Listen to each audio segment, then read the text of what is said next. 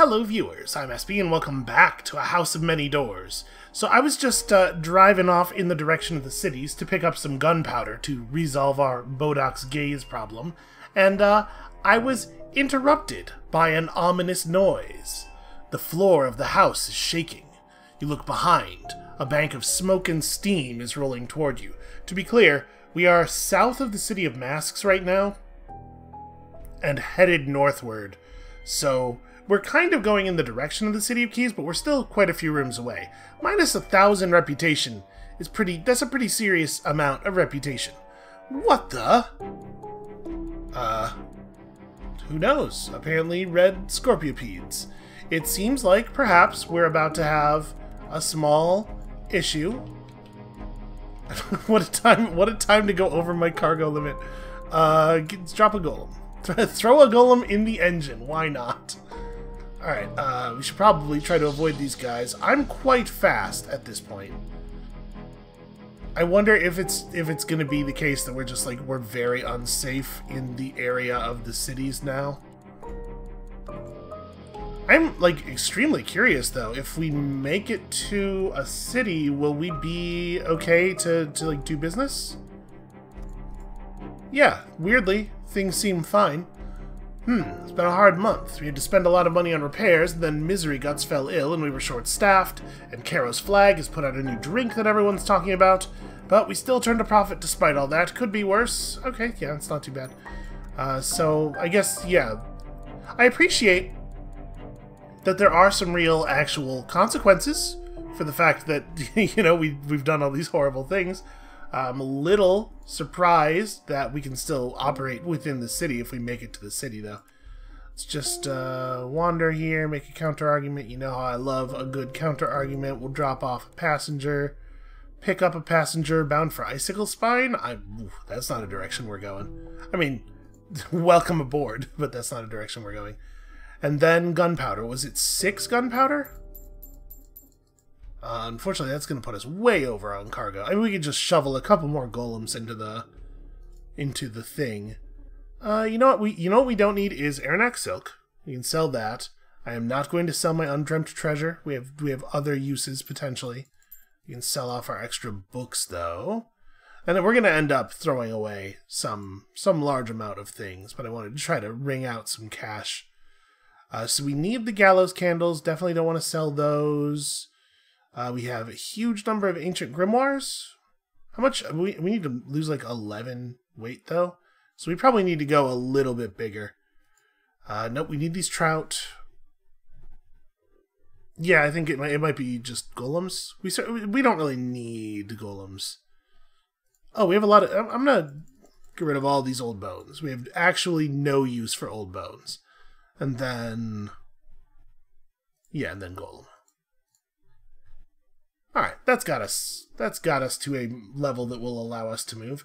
Alright, back to Bodak's gaze. I did not realize that this was going to get so dangerous. Are we ready to... hold on. Are we ready to summon the Salt Cove Queen? What is the things that we're missing for that? So it looks like we're right up on this. We may as well, if we're going to do it. Relic. Warding Iron. We need warding iron. We're in a place that sells warding irons, right? Don't all the cities sell warding iron? No, maybe not. Some of them certainly do. But I think that's the only thing there that we actually need. We totally have a sack of salt, I'm pretty sure. Yes. Hunger that breeds. So we have a sack of salt. We have the 3 gallows candles. We bought those. We definitely have occult relics. We have a huge amount of occultist paraphernalia, I think. So it really is just the warding iron. I mean, we could just go north. We know for a fact they sell warding iron in the City of Keys, and I sort of want to see if we can make it there at this point. I'm going for it. We're going for it. We're just gonna go hard north. We may have to employ some evasive maneuvers, but I'm relatively confident we will get there. We are very fast, and these dudes are not. And also, not particularly smart in the way that they try to steer around us. So it looks like it's always going to spawn 3 hostile trains from the various doorways of the room, or no, this room we only got 1. I wonder if we could fight these guys for potentially for factory goods. I guess there's no reason that... Oh, wow. Yeah, 5 this time. There's no reason that hunter-killer trains would be carrying cargo. Minus 1,000 reputation with the City of Keys. Like, just in case you didn't feel like you had really screwed things up already. It is weird that we did we take a huge reputation hit when we actually did the heist? Or did they save that for when we encountered the ominous noise? Yeah, okay. They just let you come back in and the customs men show up and... Alright, I'll bribe them, whatever, I don't care. Okay, well, we have some things to do here. So first of all, gather news. Secondly, we got some details to report. Still haven't managed to complete our assignment, and, you know, almost certainly won't. So, warding iron. We can buy a warding iron here somewhere. Yeah, there we go. Does that put us over? That does put us over. Can we sell something? I mean, I want to hold on to quite a bit of this. Okay, this stuff. We have some crappy enchanted gimmicks. How many grimoires do I have? It's probably a bunch, right? 8. You know, just a casual 8. Okay, there we go. Okay, we'll keep 1. Well, I mean, honestly, we could do the dwelling upgrade. Right, we have no guests to entertain. We've hung out with everybody. We're going to work on our magnum opus. Yep, even less complete. You're not much of a painter, but you don't want your masterwork to be constrained to one artistic format. You begin teaching yourself brushstrokes and resolve to buy a canvas. Really doesn't seem like a thing that's worth... I mean, if you just think about how much future we have left, I don't know, man. That doesn't seem like it's a good use of our time. We don't really need additional apprehensions, I don't think. So I guess let's just upgrade the lodgings. I'm curious what this does. You can gain 1 reputation, City of Keys. Cool. An old and imposing house on Revenant Street with a vegetable garden and even a small servant's quarters. Feels like a terrible waste of money. All right, let's try to finish the museum since we're about to burn through the rest of our stuff. So wait, the undreamt treasure. Let me tab over to my log real quick. What exactly was it that we needed for the heart quest? 1 grimoire, 1 prism, 1 treasure. We do have all those things, and we're not that far from the goat stones. Yeah, alright, I'll hold on to it. I'll save it for him. We should put up some... Ooh, a rack of pinned insects. We'll put this in here. That's pretty-ish, right? We got some historical curios. Throw one of those in there. Was that our first one of those? Or nope, 5 historical curios on display, in fact. What else do we have that might be considered beautiful? Nothing, really. Sure, a twisted lump of deiform scab matter. It's gonna end up being a very spooky museum. I think that's just the beauty. We're not gonna be able to make beauty happen. Bordering on unacceptable. We can't afford any more scrutiny from the governor. Oh no, heaven forfend. So... maybe try to take it easy on the occulty stuff. I got this dangerous beast. We'll put another dangerous beast in there. 73% still. It really does. It takes a ton of stuff to finish this. That was another 2. We need the grimoire for something. Primordial oddity? That's a pretty... we already had a bunch of those, apparently. You know, there just aren't that many things in the game. Stoppered Bottle of Darkness. That's a new one. The lump of deiform scab matter is a hideous thing, a twisted knot of Scorthidian's ancient blood. When you look upon it too long, you feel a cold pit open in your stomach. Is this blasphemy? No, listen, I know what blasphemy is. You're gonna know it when you see it. We're gonna go and perform some, for sure. Let's donate... I mean, I'll donate an oscillating prism. We need 1 more. Jesus, you need so many things to finish this. An occult relic? We had a hard time finding occult relics for a while, so I was leery about donating.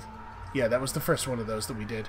Our museum is 90% complete. It is also deeply terrifying. I'm going to put in some more occult relics. We're just committing to the occult relic thing. Alright, 100% complete. We have enough exhibits. If we pass inspection, we're ready to open. And if we don't pass inspection, then I assume the governor will be very mad at me. We have amassed an astonishing collection, thanks to you, says Ambrose, beaming. I'm sure our creditors, I mean customers, will be delighted. I've taken the liberty of arranging for the museum's grand opening. The highest of high society will be in attendance. It will be very spooky, perhaps even the governor. Boy, that would be something. Sure, let's open it to the public. I'm real curious what will happen. Many tiered cakes wobble past on rattling trolleys. Balloons colorfully flood the air. Fireworks light the city in gold and green and violet. Ambrose whirls effervescently from small talk to small talk. Elga lurks in a dark corner, sips wine, and glowers at the guests. She is way more my type. And what guests? Interest in the museum has been at a fever pitch for months, and now all manner of dignitaries have crawled out of the woodwork to investigate. Archbishops, aristocrats, and ambassadors swap anecdotes. MPs from the City of Knives mingle with shrouded counselors. You even spot the scarred minister of Ghoulwatch. Ooh, fancy. As they all sit in the atrium for a glittering banquet, Ambrose taps his wine glass. Before we begin, I want to hear a few words from the person who collected such fine treasures. The person who made this all possible. Let's see. Well, gaining 2 reputation at the City of Keys feels like a real waste at this point. That's not going to offset anything. I like this. I'm going to warn the audience that the museum is cursed and that it will bring doom to the city. The room fills with uncomfortable silence for a few moments before a red-faced Ambrose breaks the spell. No, he says rather too loudly. No, that's very funny, SB. The waiters bring out the first course, and the musicians start playing rather too loudly. Finally, the dinner is finished, leaving a wasteland of crumbs and abandoned wine glasses. The dignitaries file out into their waiting carriages and scuttlers, after wandering the museum with interest. On its first day open to the general public, the museum draws heaving crowds. The magnificent exhibits are testament that Tales of SB's explorations are not at all exaggerated, opines the Septicivian Times, while the Hollow Trumpet declares it a 5 of 5 good time. The scholars of the Paupers College are breathless with excitement, and you receive a flood of letters praising your efforts and asking for permission to study the exhibits in closer detail. We can collect monthly profits. We also got 10 reputation and 10 esoterica. Just as the excitement is beginning to die down, there is a knock at your door. Opening the door, you find a crate with a note pinned to it. Dearest SB, the note begins. I could not attend the grand opening. I was otherwise engaged. Matters of state occupy much of my time. I'm sure you understand. I came along the next day as part of the crowd. I was, at first, I confess, worried that I would disagree with my inspectors and be forced to close the institution. But no, I was most impressed by what I saw. Your efforts have exceeded my expectations. After some thought, I have delivered you a small token of my appreciation, an invention rejected from the factory for being too esoteric. I thought it might suit your tastes. I look forward to meeting you one day. That's absolutely not going to happen. I feel very strongly about that. Inside the crate is a kinetipede engine. A cheery jet of steam hisses from a pipe as though in greeting. There are half-burned books lodged at the bottom of the furnace. We got a philosophy engine. Is it better than my frost-rimmed dread machine? What a question. No, do we not actually... Hold on, I didn't click the button yet. We don't actually have it. Okay. Now.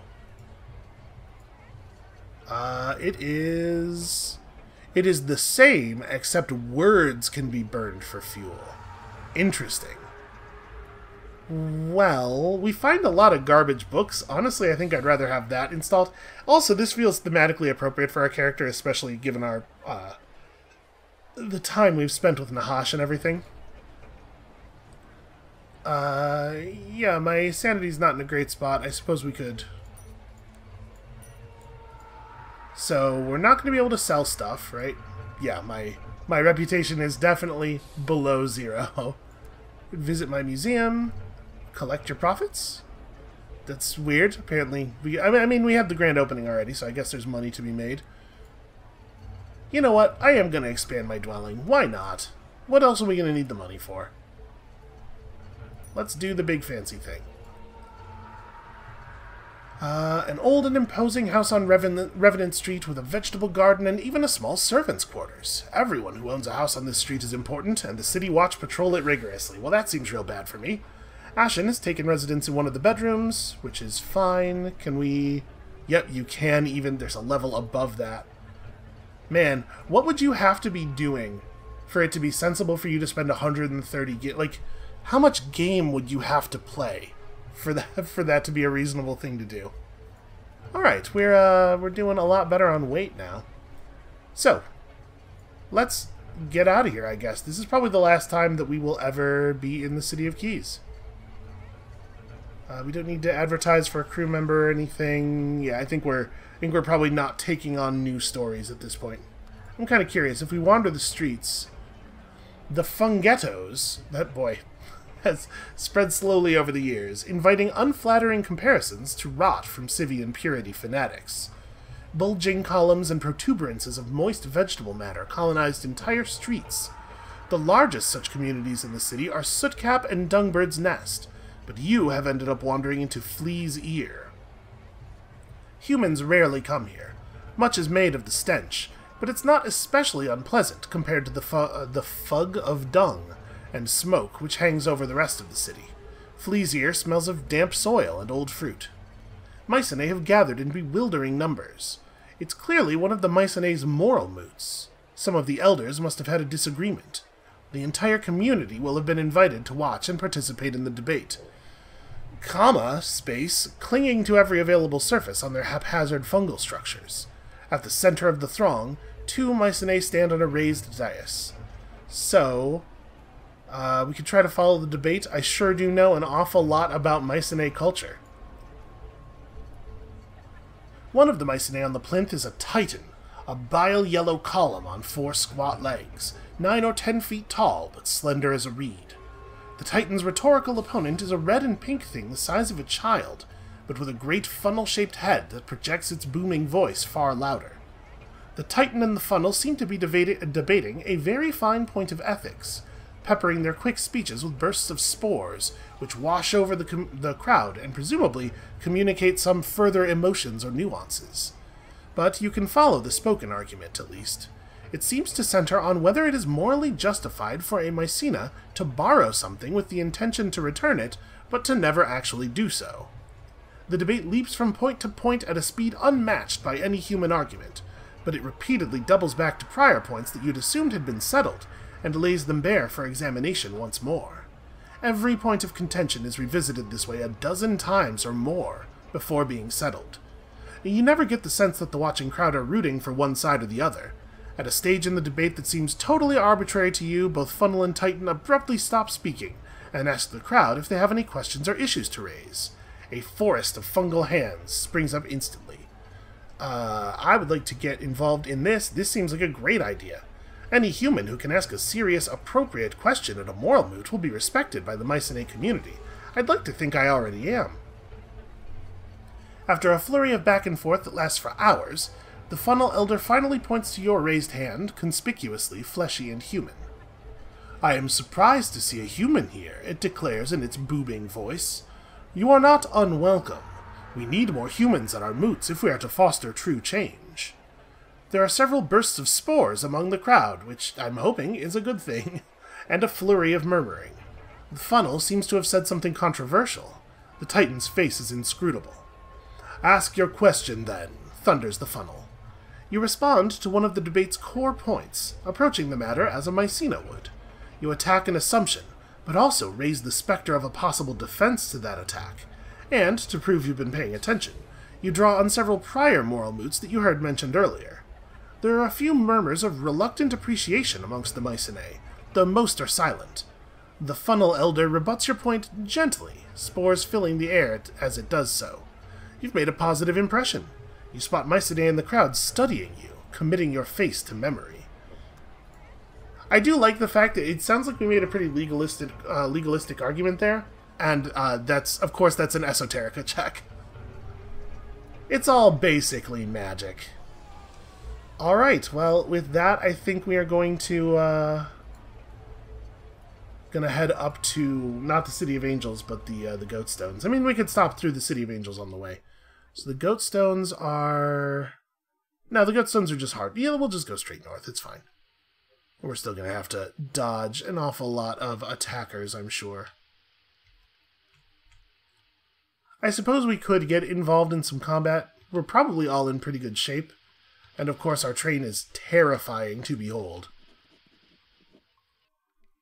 You know, when I said that, I was thinking about, like, statistics-wise. But actually, our train is now incredibly fast, unbelievably fast, and covered in deiform scab matter, and it probably is actually literally a terror to behold. We have huge mandibles strapped to the front of it. Don't forget about those. Frankly, it's a little silly, if we're being honest.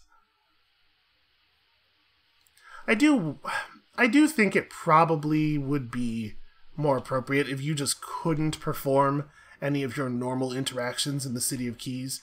Maybe like, maybe you get some special options related to you being a fugitive. Maybe you can still visit the black market and stuff. But it really doesn't feel like you should be able to have an interaction that ends with the governor sending you a letter that's basically like, hey, I think you're cool and impressive, after you done the thing that we done.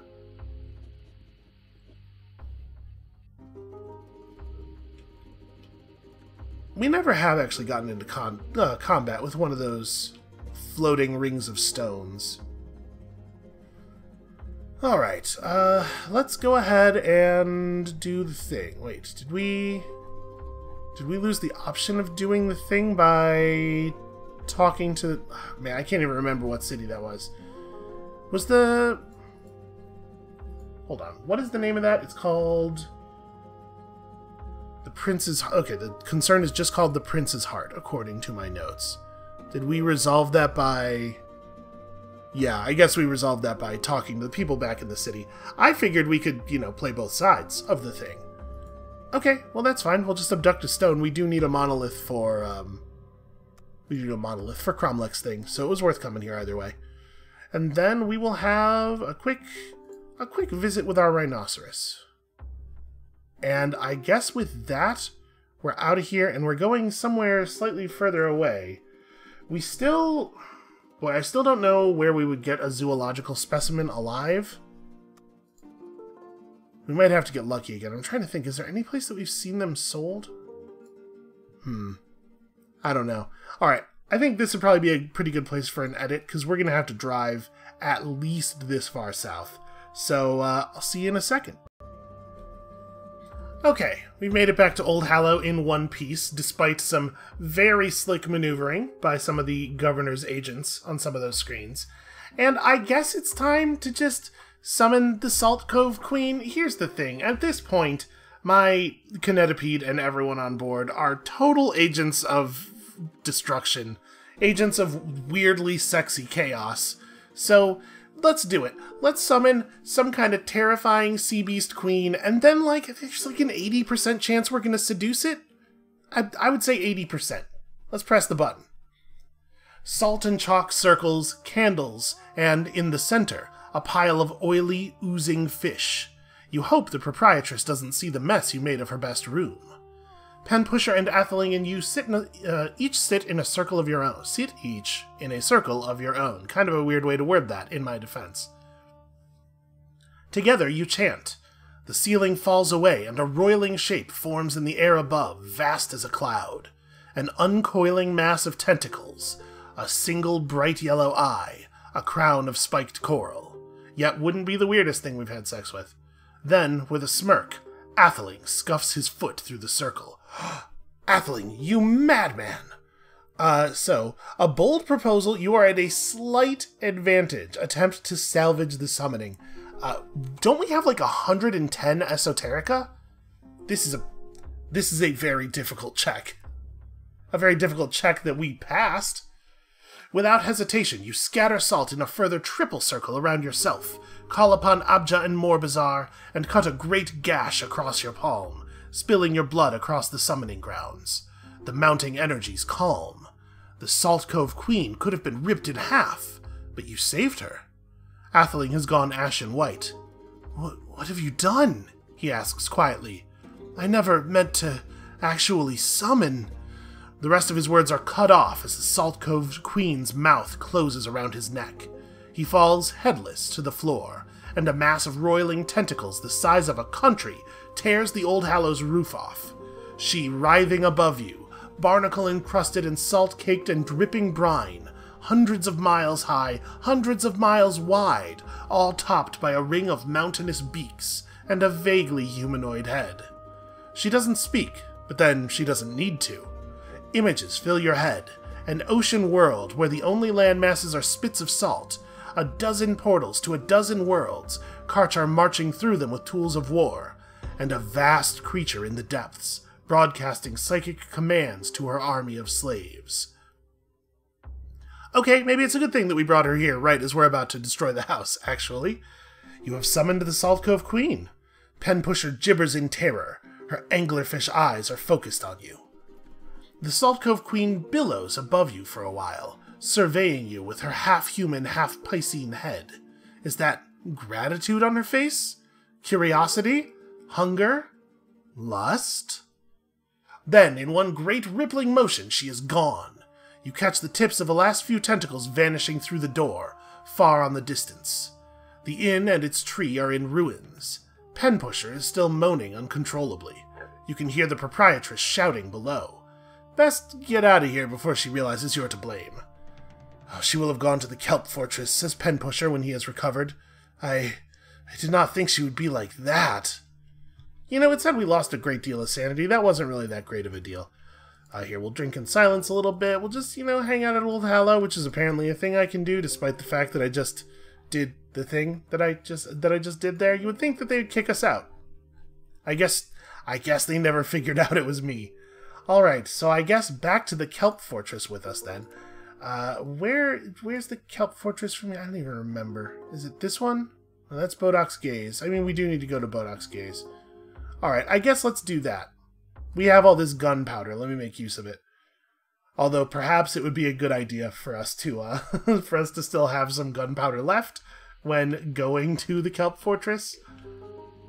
I don't know. We got lots of promises to keep. I have effectively promised to destroy a huge number of things before I go and destroy absolutely everything.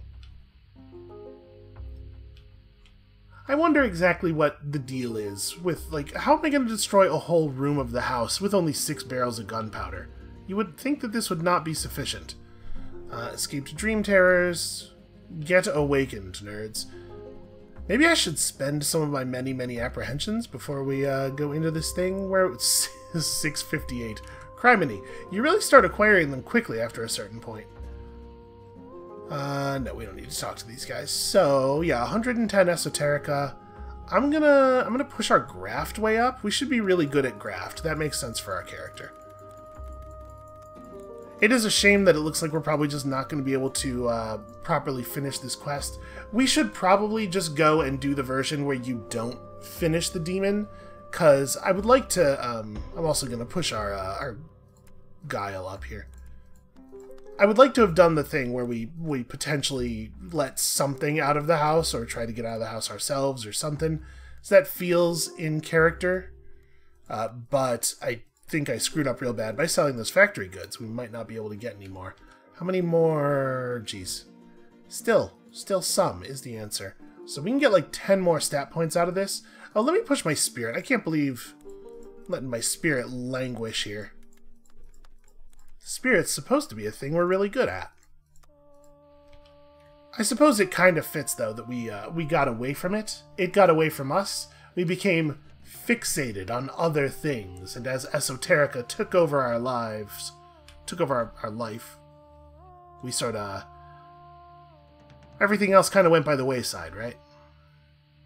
That's pretty weird that the shadow of the gateway shows it as just 2 spires rather than... it doesn't include the lintel.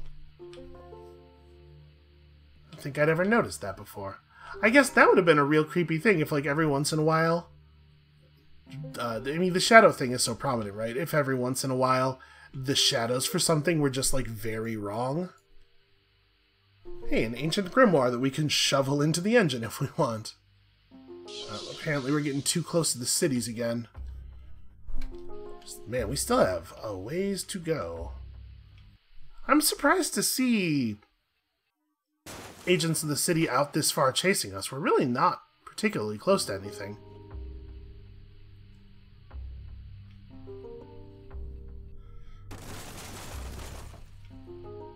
So once we complete this thing, I think we're just ready to go. I don't think we have any other major quests. I mean, we have to go south to Glitterberg for Dr. Vanch's quest, and I would like to complete that as well. But that's on the way, right? We don't have anything else that we need to veer tremendously off course for, I mean.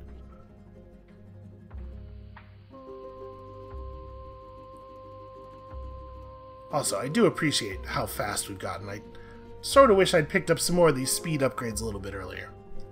Alright, a huge explosion will burn out the eyes. Perhaps that will be enough. You set the match to the fuse and run. All your crew take cover, huddled beneath chairs and tables with thick blankets over the windows. The flash is so bright you can still see it through the heavy cloth. The kinetipede rocks back and forth. And as 1,000 eyes burn, you can sense, for just a moment, the gaze's consuming bittersweet melancholy. Its memories flood through you, fading almost instantly. Memories of tedium and torment and claustrophobia. And before that, a brief time of sunlight. Then that too fades. When the brightness fades, the eyes covering the ceiling are gone, except for one. A solitary eye has survived, seeking refuge on your hull. It sits nestled in the metal, blinking out at you. Okay, that's proper creepy. It's a trophy. The gaze sleeps. At long last, it is blind. So, first of all, obviously, teach a word to the crow. Secondly, what does that do? This increases grit. I guess that makes sense. Vigilance up. You know what? That feels appropriate. I do like our war trophy and everything, but... Alright, where the hell is the Kelp Fortress? Oh, jeez. Okay. Might be a good moment for a cut again. I'll see y'all in a moment. Well, I suppose it is time to receive our reward. I'm comforted somewhat by the fact that none of the words in this are in quotation marks, but still like a little nervous. A tentacle the size of a highway lifts you gently into the air, lifting you up to the crowned half-human face of the Salt Cove Queen. Her mouth opens, a ring of endless teeth spiraling down her throat. For a second, you think yourself dinner. But no, she sings. A song that splits your eardrums and floods your mind in ice. Images flash through your mind. Mind-slave Karchar storming across the house, laying waste to the cities of the Principate and the Chimeric Empire. A house drowned in seawater, every room flooded to the ceiling, human corpses floating in the pitch-black brine. Is this a threat? A warning? Or an offer? Her face is the most inhuman thing you have ever seen. Lost all sanity. How many days before you can smile again? Oh, something tells me I'll be smiling very shortly. See, right there. It's just, I'm all smiles all the time here. High above, the Salt Cove Queen floats, a creature the size of a kingdom, its thousands of tentacles caressing the fortress like a lover. And then, we just... You know, we had a quick visit with our crow. No, this is definitely a rhinoceros kind of situation. There you go. The nightmares are receding. I'm feeling very normal right now, just extremely normal. And I guess that's it. Wait, we didn't even get like an undreamt treasure, or I feel like we could have gotten a little bit more rewarded there. Oh, we're invited to attend a Hammerhead's ball. This seems like a fine thing to do while my mind is completely shattered. The wide-faced hammerheads waltz between strands of dried kelp, singing together in a mournful dirge. Toward the end of the evening, they link their hands and focus. With the power of their minds alone, they send glittering dust floating into the air and concoct sweeping tapestries across the ceiling. Each vast new vista tells its own legend of battle or romance or blood in the water, and each is gone before you've looked at even half. After, they enter a feeding frenzy at the buffet. You stay out of the way, that seems wise. I guess I'll repair my hull while we're here. And why not? Wander the permitted districts. Oh, right, the trial. Let's return to the Kinetipede. I don't need to watch another execution. We've seen one, you've seen them all. We'll study the Karcher language, I guess. We have so much reputation and knowledge and stuff. I do think it's interesting that in a lot of places where there are options locked by certain levels of currencies or stats, they show you the option grayed out ahead of time, but not always, right? Like, we didn't know about that Hammerhead's Ball option until we actually got past 8 reputation. I wonder how they make the decision, which thing is going to be which type. Alright, a strange little shop. It has been here a long time. Has it been? For a small sum I will whisper, the young man says. I do not know what I will say. You could just purchase disquieting incidents. That's interesting. I think we are definitely gonna get out of here just to absolutely the nearest place that we can regain some sanity. I'll see you in a moment. And welcome back to the City of Engines, where apparently there is no sound. The music died as soon as I entered here, and I waited a couple of minutes for it to come back so that I didn't have that thing happen again, where we had to record a session without, or a part of the session without sound, and apparently no, it's just gone. The music's just dead here. That's fine. So I guess we're gonna head back to the Hostage King, and we're gonna tell him, too bad, you have to stay here and have a house collapse on you. Alright, Delgado tells us to kneel. We go ahead and kneel. We've seen this bit. Okay. So now, the gears in the Hostage King's throne rumble in something like satisfaction. Have you acquired the items that I need? The demon suggests that perhaps we are, Laplace rather, suggests that perhaps we do in fact have them. But then the tables, they turn. Now you do realize the demon won't work, right? I've been thinking about this a great deal. Staring straight into his blazing eyes, you inform the Hostage King that the demon will not help him escape. Even if it is capable of calculating the current movement of every molecule in the house, that does not mean it can predict the future, much less control it. Indeterminacy rules all. Even if you run the same simulation with the same parameters, again and again, it will be unique every time. Actions matter, decisions matter, paths and branches and intentions matter, even if they end up in the same place. There are always forks in the road, new patterns in old thread. The Hostage King slumps in his throne. Yes, he says finally. It's a truth I've been trying to deny for centuries. Dr. Delgado is staring at you in amazement. It's very silly that works, right?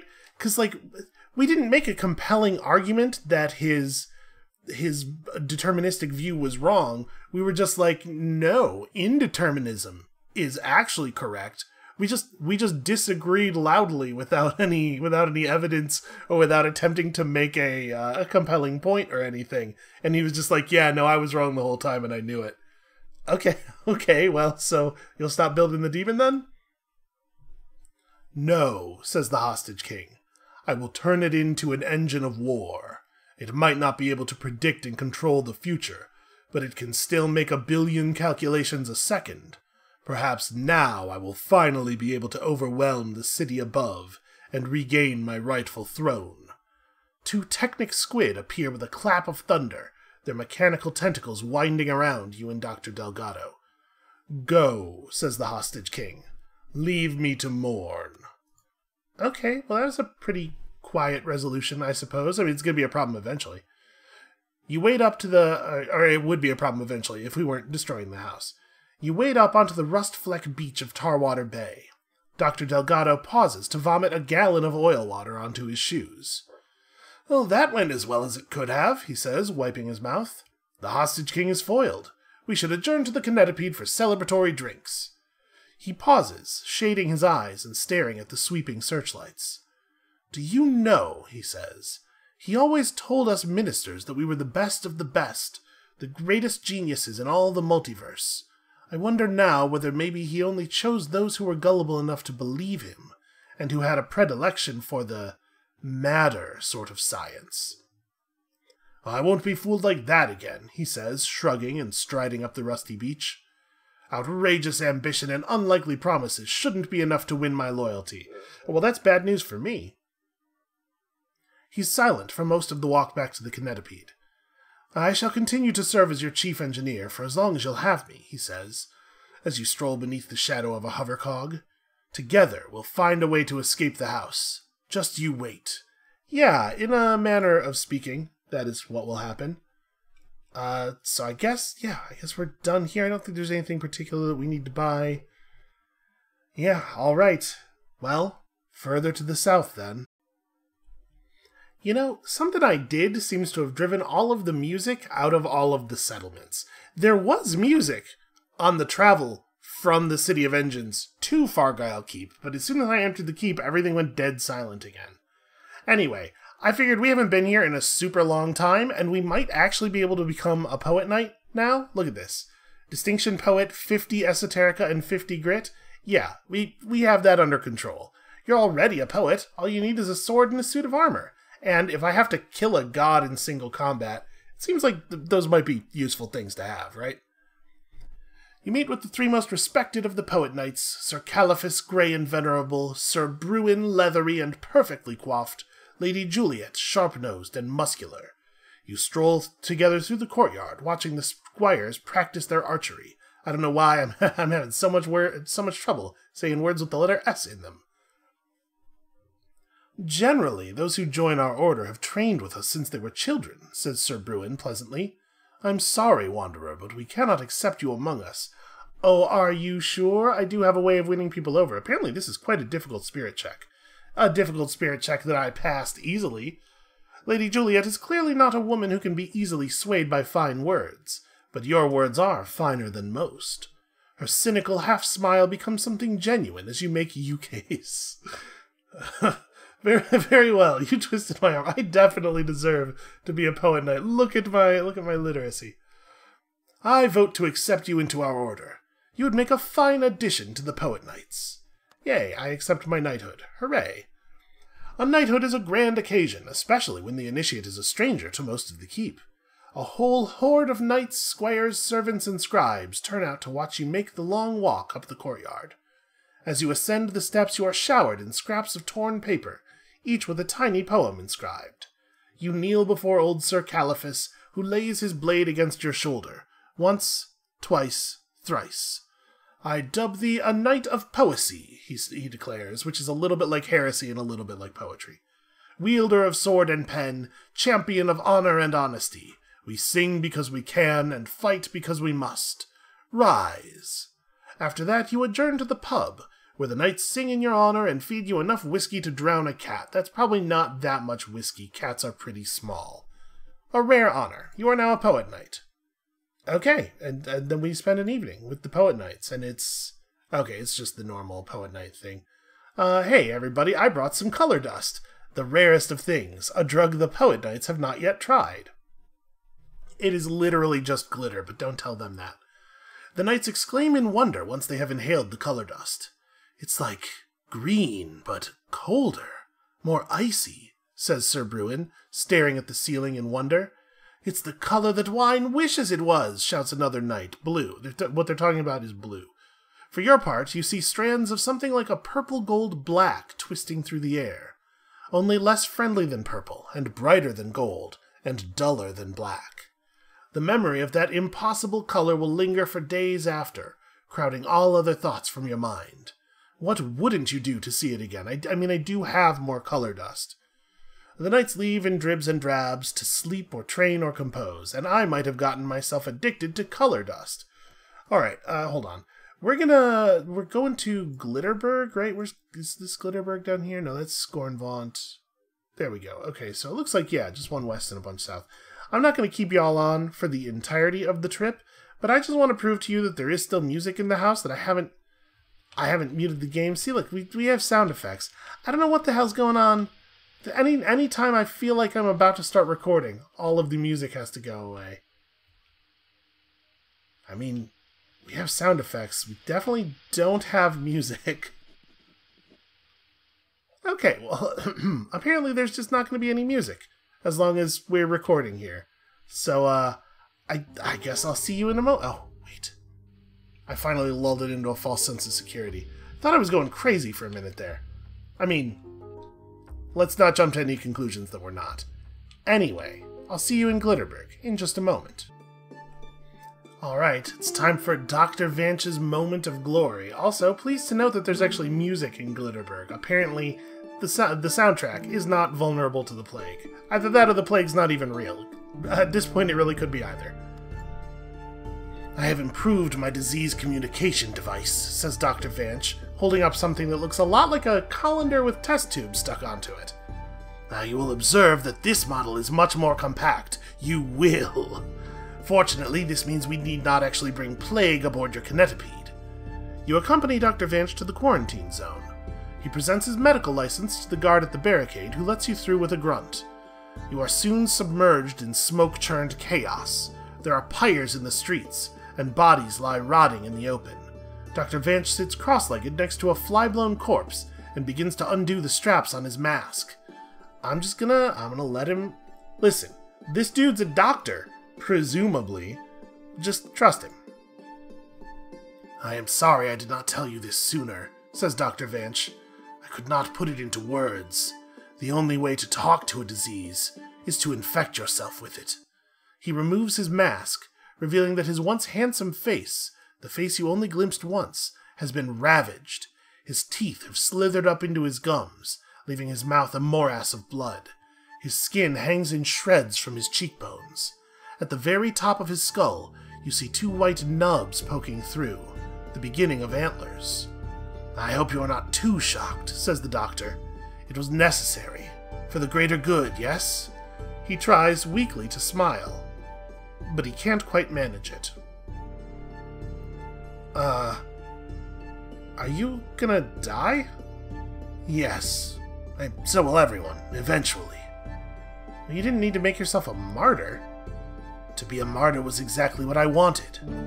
You know, it seems to me that it would be a little hypocritical for me to be too harsh about that decision at this point. Well, what are you gonna do now? I'm going to infect myself, says Dr. Vanch, leaning over to the corpse next to him and swabbing at its boil-encrusted skin. And then the plague and I are going to have a very long chat. He puts his metal device on his head and sits there, cross-legged, eyes shut. A half hour later, his eyes open again. He speaks with a voice halfway between a cough and the buzzing of flies. What a boring man, says Dr. Vanch, although not. And this must be the famous SB. Mobius told me all about you, yes. Am I, currently speaking to the plague? I have infected entire worlds. I am Pestilence, the horseman of the apocalypse. I am Black Death, Kotawen, Tawun, Malcontagioso, the great mortality. And now here I am in this strange house. A house which I have roared through again and again, performing my usual task and killing millions. But you always come back. I was so bored of it, so alone. But now you, kind person, have come along and given me an excellent vessel through which to speak. So, a house which I've rode through again and again, killing millions but you always come back, is the plague aware of the time loop? He believed you had already infected everyone in the house, that you were just hiding your symptoms, biding your time. He was a madman, says the plague. Can a stone choose to sing? Can a man sprout wings and fly? Things cannot defy their true nature. I am the plague, and I cannot hide. I kill and kill and kill, until I am stopped. That is the game we play. Are you gonna let him go? I will not give up my vessel, says the plague. I can speak. Never before could I speak with you humans. I want to start by talking about your immune systems. Terrible. Of course, this human will die eventually, says the plague. I suppose then I will be silent again. Am I just gonna ask him? I'm just gonna ask him, hey, could you tell me how to destroy you? Yes, says the plague after some hesitation. But why should I tell you? Yeah, that's a great question. Because if you don't, I'll kill your human vessel? He might buy that. I wouldn't, probably, but this bluff might work. If you don't, I'll kill your eternal vessel, and you could go back to eternal boredom. The plague is quiet for a long time. I became sentient by accident, it says finally. I was so destructive that 100 billion worlds named me, feared me, worshipped me like a god, until a god I became. But I have always been bored, and I am even more bored in the house. I used to jump from world to world, rejoicing in new conquests, but now even that small joy is lost. I could stop myself from spreading. As the last of the infected died, so would I. But why should I do that?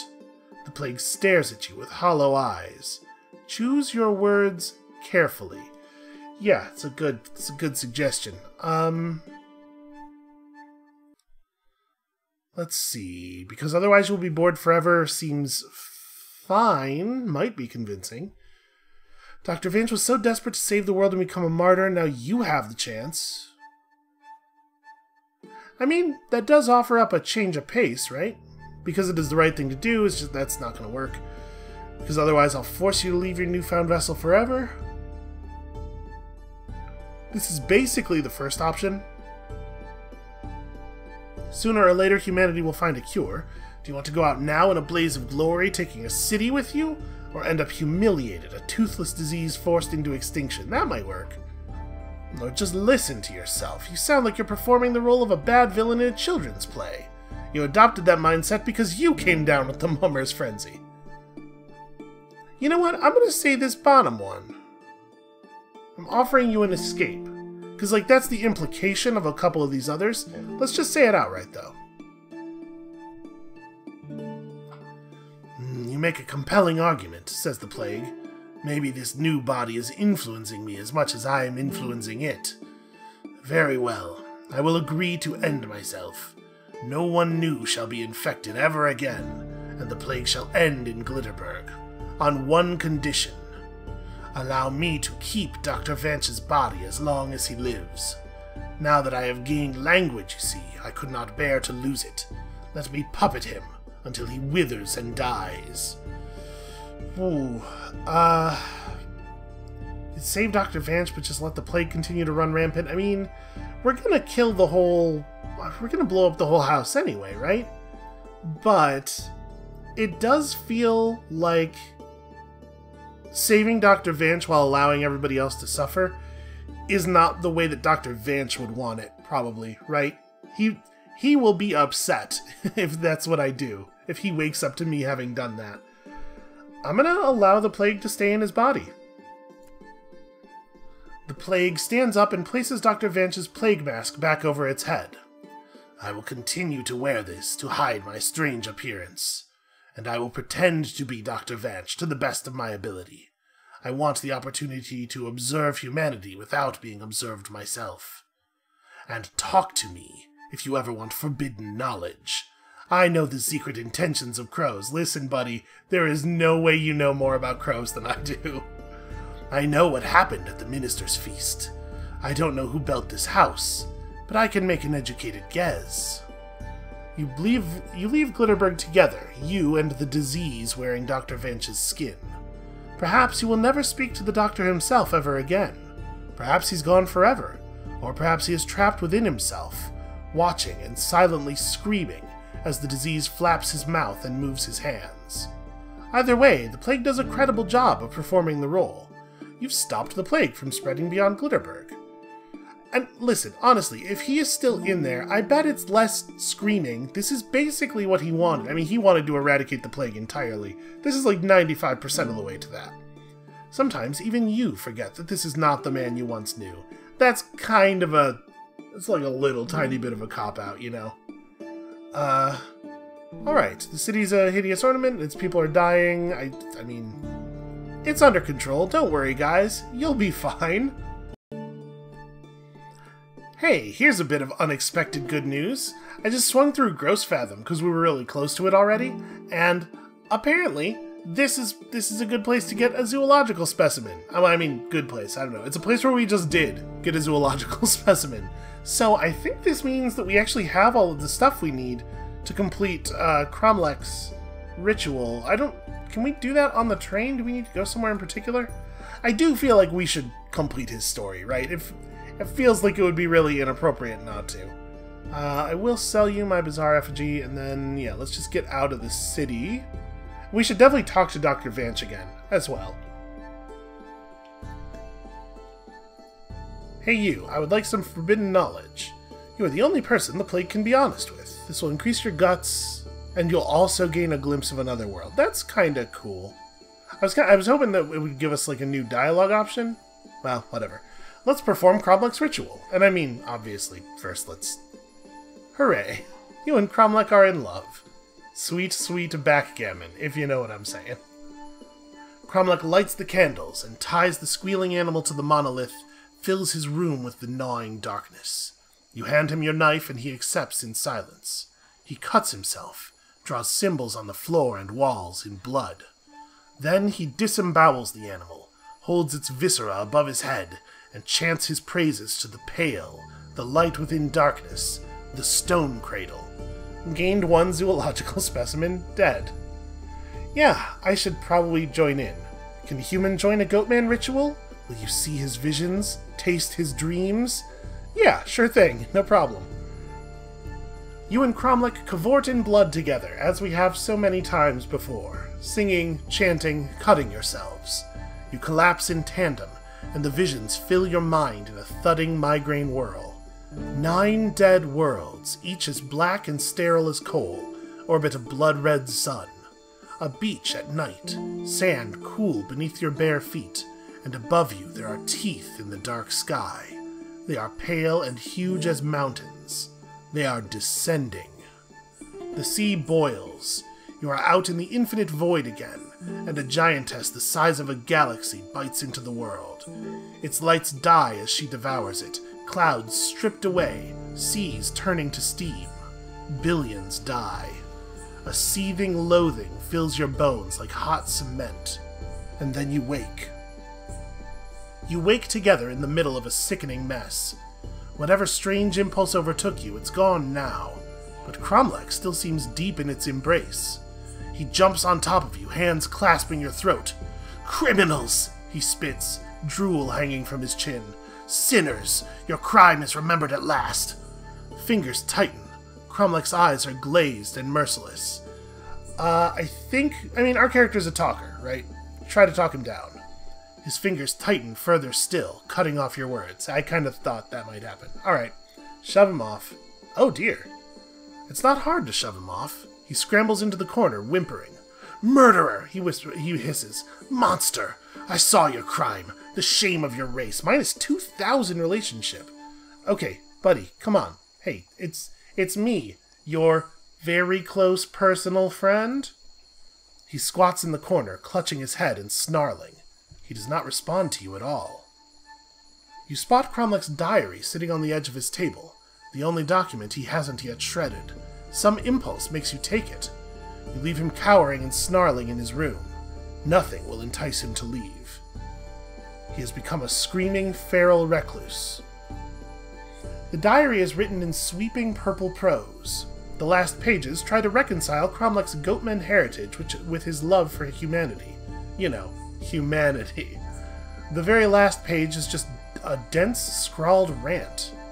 But in earlier passages, that love of humanity is in full evidence. He writes about his favorite cities in a tone that borders on worshipful. He rhapsodizes about the bright pageantry of Founder's Fire, the gloomy grandeur of Ghoulwatch, the coffee houses and theaters in the City of Masks. He writes about the poet knights with untempered admiration, praising their bravery and artistry. And then there are the passages he's written about you, and the wonderful times you spent together. He's scrawled hearts and flowers in the margin like some schoolgirl. He's very sweet. He writes in a tone of breathless wonder, as though he can't quite believe that you're real, that he can touch you and kiss you, and make pancakes for you. It's a mystifying contrast to the growling animal who now paces back and forth in his room. Yeah, this is turned into a real thing, huh? Pen Pusher, could you maybe speak with him? Cromlech refuses to speak with a human, but other species seem fine. I really like this. Basically, I like it any time one of the storylines branches into the other parts of the world, right? Cromlech spits and fights when a human enters his room, shouting about ancient crimes, but he seems to accept Pen Pusher's presence calmly. They talk for hours, and when he leaves, Pen Pusher is subdued, as he often is. I told him that humanity is wonderful. I don't know if I got through to him, but he seemed a little better toward the end. That evening, Cromlech actually comes out for dinner, though he retreats to his room with the food. Well, it's a start. Is this gonna go somewhere, or do we have... I mean, it's a little heartbreaking, honestly. The Rebellion of Stones. Okay. Well, you know what? I guess we're veering off the big quest for the moment. It's very important to me that we restore Cromlech, for reasons that I hope are pretty clear to everybody. So, back to Founder's Fire? Oh, it says just one of them. It says or. We're not that far from Fargyle Keep. We can do that. Oh great, and now our engine's getting cantankerous. The philosophy engine has shut down and entirely refuses to provide any further propulsion. Apparently, it lost to Dr. Delgado in a debate, although how this debate was conducted is entirely beyond your realm of understanding, and it is now sulking. No degree of threat, cajoling, promise, or compromise proves sufficient. In the end, you resort to sending Dr. Delgado back down to the engine room under strict instructions to lose the debate this time. You spent 3 days soothing your engine's wounded ego, but my suspicion is that, yeah, it won't actually advance the, It's weird for the game to tell me that we spent 3 days sitting still, but the other trains that were in the room decided to also just sit there for 3 days and wait politely for us. Alright, we made it back to Fargyle Keep. Let's take Cromlech to a poetry recital. This definitely won't make him want to kill. You explain the situation to the Poet Knights, and they agree to forgive Cromlech any impoliteness. He shouts and snarls at first, but as the poetry flows, and whiskey and laudanum with it, he quietens. By the end, Cromlech is in tears of joy. So beautiful, he sobs, blowing his nose noisily on the tablecloth. Okay, well that's like half a step up. Okay, that's it. Are we good? Let's enter the castle, I guess? Oh, yeah, we'll spend an evening with the Poet Knights. We'll give them a glimpse of another world. We have so many glimpses. He is utterly silent as you tell your story. When you are finished, he sighs. Thank you. He gazes into the roaring fireplace for a long time. Just as you think he has nodded off, he starts to speak. This new story is much darker than the others. A story of horrendous things he saw on his travels, of dark deeds covered up, of things he'd rather forget. And then he just bids you goodbye. Forgive the ramblings of an old man, he says with a smile. Very, very extremely normal. Okay, so I guess let's set back out and see if Cromlech's feeling any better?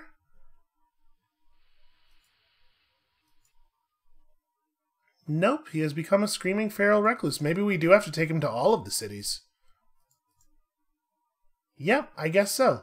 Alright, well, we're absolutely going to do it, but it's probably going to have to be a tomorrow sort of thing, because we are very out of time for right now. So, thank you all so much for watching and coming on this increasingly weird, increasingly long journey with us. Come back next time, tomorrow. We are going to save our fine friend here, and then maybe finally reach some kind of conclusion. And we'll see you then.